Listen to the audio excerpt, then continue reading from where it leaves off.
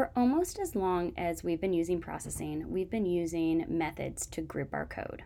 The two methods we've been using are setup, which happens once at the beginning of the code when it runs, and draw, which happens over and over again, 60 times a second for as long as the program is running. So when any code inside happens when those methods are called. Just to stay organized, here in comments, take a moment and add in how often and when setup happens and how often and when the draw method happens. So this is all to say that there are you are not limited to setup and draw as methods. You could, in fact, create your own methods. If you have a bunch of code that needs to happen frequently over and over again, or if it needs to repeat, it's handy to use a method so you don't have to write the same bunch of code over and over again. There are also a couple of other methods built into processing. To illustrate them, I'm going to point out, to begin, a difference of why, what some shortcomings of some of our conditional statements are in order to demonstrate why we need these methods. So if I wanted to make a program that allows a counter to count up one time every single time we click the mouse, I might start by making an integer variable. I'll call it n for number. I'll start it at 0 like a good programmer. So this is a number to count up. Then here in draw, first I better display that number. So text, then just the variable name there, and that will display the value that it holds. Put it right in the middle of the screen. And then I'll make a little conditional statement. If mouse press is true, then count up one time. N equals n plus 1.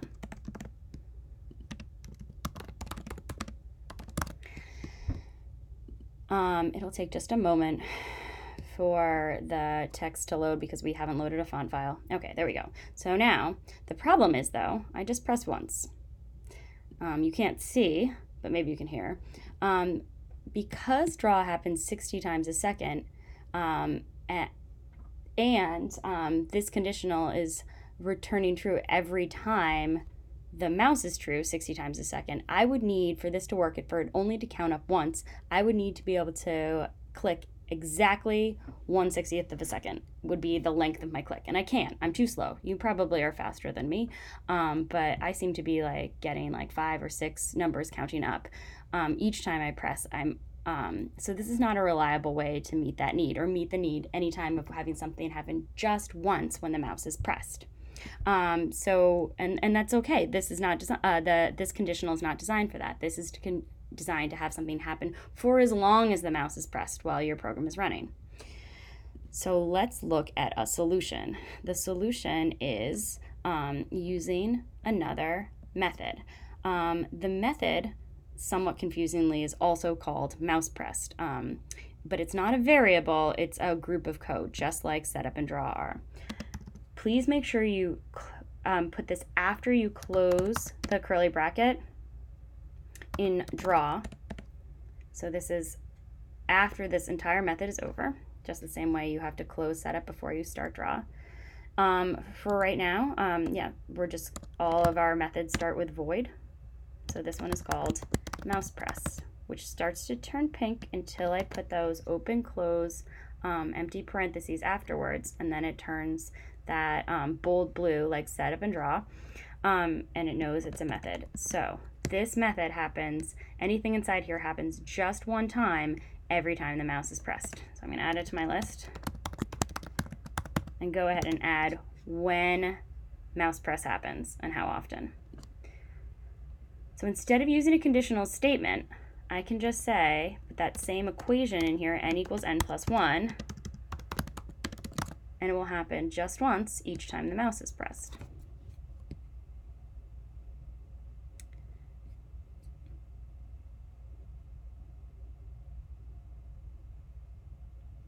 So just one time each time the mouse is pressed.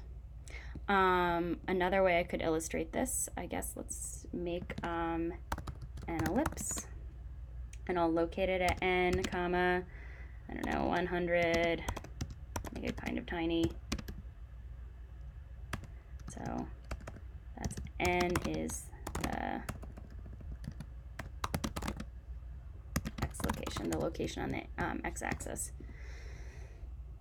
So instead of moving continually as long as the mouse is held down, which we've done before, now it's just going to move 1 pixel every time that mouse is pressed.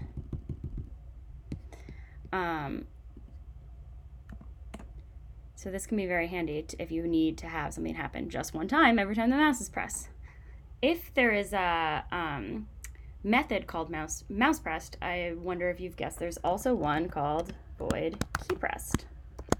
Oops.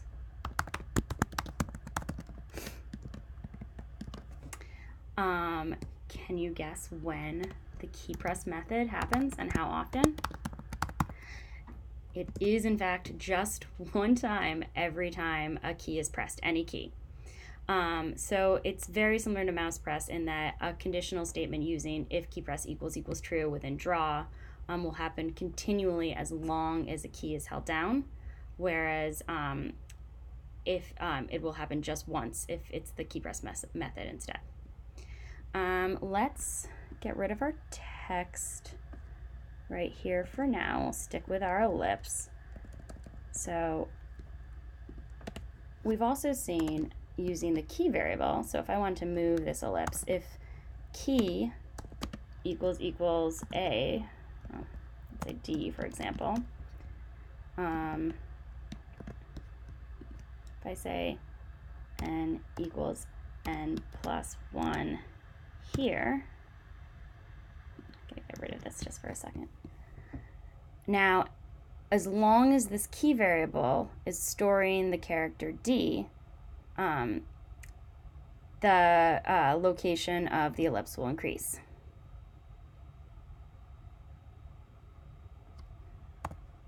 So I've hit D, I haven't hit anything else. It'll keep going until I hit another key because key will have stored D, which is useful, but if you want a little bit more control, if in this case I move the entire conditional statement inside this key press, now if I press the D key, it's only going to take one step each time the key is pressed. If I hit other keys, have to take my word that I am. If I hit other keys, it's not going to move forward, but if you hit the D key, it'll move just one time. So the key needs to be pressed and the key that you press needs to be D. So I've got a conditional now inside this new method, this user input method, key pressed. Go ahead and use comments to annotate what's happening here. You've got a key press method that happens once every time a key is pressed, and if that key happens to be D, it will move the ellipse. So if I didn't have this conditional statement here, if I just had if n equals n plus 1, the ellipse would move anytime I hit any key. Again, take my word, I'm hitting any key. So this can give you some control. It's a good way if you want to have more control over the movement of objects using the keyboard rather than having them move continually, but just have them move maybe 1 pixel each time is a little bit, it's not too, it's a kind of a tiny step, so maybe if I put 5, now it can kind of, move around the screen. You could add to that, in fact, to make the ellipse move in all 4 directions. You need another variable for that. You don't have to do that unless you'd like to try it. But if you have 2 variables and 4 conditionals inside, you can have a key-controlled shape on screen.